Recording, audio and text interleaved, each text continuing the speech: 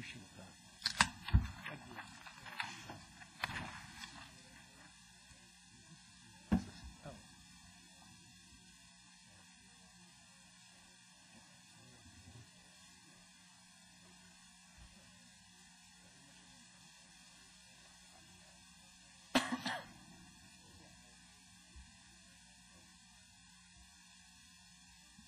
Who's going to make the motion?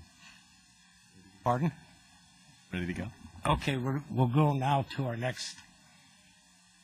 So as promised, we have the 2009-2010 through 2013 and 14 capital budget, our CIP update from staff. In the engineering department, we have our city engineer, Norm Hughes, and management analyst, Sean O'Shea. So, take it away, Norm. Thank you. Good evening, Mayor and council members. This portion of the work session is devoted to introducing you to the city's capital improvement process, or CIP. Tonight we are here to set the context, describe its purpose, provide an overview of the process, describe the council-approved project prioritization policy, review the CIP process and schedule, and answer any questions you have regarding the plan preparation process that will go between now and May. Tonight we're not going to go into any detail on actual projects. Sorry, Bob. But that will be reserved for our next meeting where we're going to be talking about the CIP in January. I'd like to review a few basics about the CIP. The CIP is a 5-year plan that programs expenditures for capital projects over 5 years, but appropriates projects for the first 2 years of the plan. So every 2 years we come back and test what we planned for the subsequent years and move the plan forward. Capital projects typically include new buildings, alterations to buildings, street improvements, street maintenance, park construction, major technology, and capital maintenance. The CIP combines project funding from many funding sources into a matrix and compares that to revenue and produces a plan to distribute the available funding from many sources to the different projects. The city has strong debt policies, which we will describe in greater detail, that prevent overdependence upon debt to construct projects. This allows for flexible funding and expenditure timing to be able to produce high priority projects to conform to the council's vision. Sean O'Shea will provide further details. I'll begin by talking about the process for this cycle of the CIP, kind of what we've been up to, and what we'll be doing in the future, and how we'll be involving the council. The 2009 and 10 through 13-14 CIP started in September with staff project submittals. After that, initial project cost estimating has just been completed, and the next step is a prioritization vote by senior staff, which will provide you with a high, medium, low project ranking for our recommendations, which you'll see when we come back to you in January. So at that meeting in January, we're going to present to you the capital projects proposed for funding for the cycle, prioritized by staff. We'll also have updated revenue projections to help gauge that prioritization. At that time, we'll also be presenting a status update on existing CIP projects, as well as closing out completed CIP projects, which may return unused capital funds back to their fund to be proposed or distributed to future projects.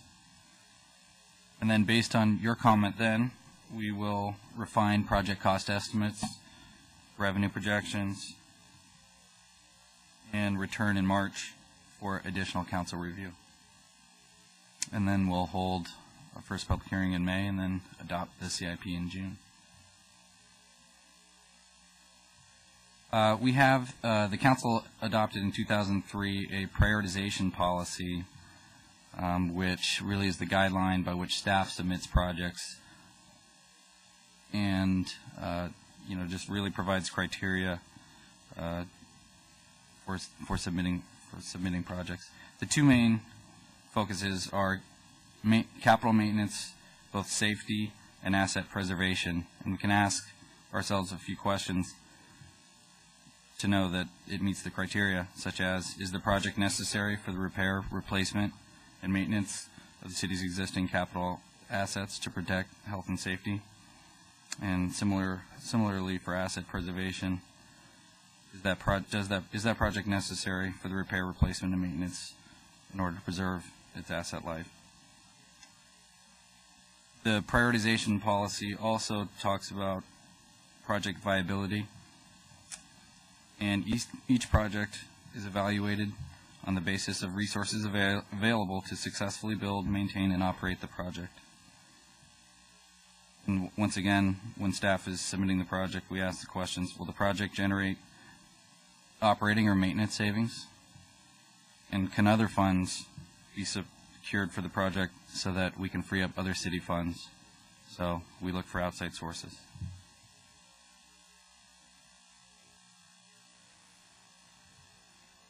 The city has a long-term capital debt policy which sets the parameters for issuing debt and provides guidance in the timing and structuring of long-term debt commitments. And the city typically uses debt financing only for one-time capital improvement projects and large equipment purchases, and only under certain circumstances, including conformance or when the project conforms with the general plan, if there's an emerging critical need or response to a mandate, and when the project's life cycle is equal to or exceeds the term of the financing. And debt financing is typically not considered appropriate for any recurring purposes such as current operating or maintenance expenditures. And as you see on the slide, general fund supported debt service will not exceed 7% of total general fund budgeted expenditures and transfers out. And the entire debt policy is included in the 5-year CIP document and is affirmed through the CIP process. This next slide charts the history of general fund contributions for the last 10 fiscal years. The blue line, or the lower line, represents general fund 501 project spending, and the pink line represents our capital debt spending. And we'll get into all of the fund types later, but this gives a snapshot look at our funding trends over the last 10 years. And as you can see, the funding for the projects has varied over the years, and the factors include the economy and its effect on Fremont's revenue streams, as well as the ever-changing city needs, priorities, and capacity.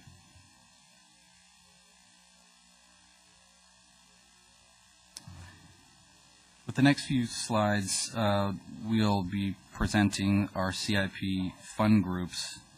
And we're going to do that because when we come back to you in January, in order to present project prioritization, the projects are going to be grouped together according to fund source. So these next few slides will look at the different fund groups in a little better detail and explain how they're different and why they fund certain types of projects. And particularly parks and RDA projects have their own process and prioritization process. So we'll get into that detail.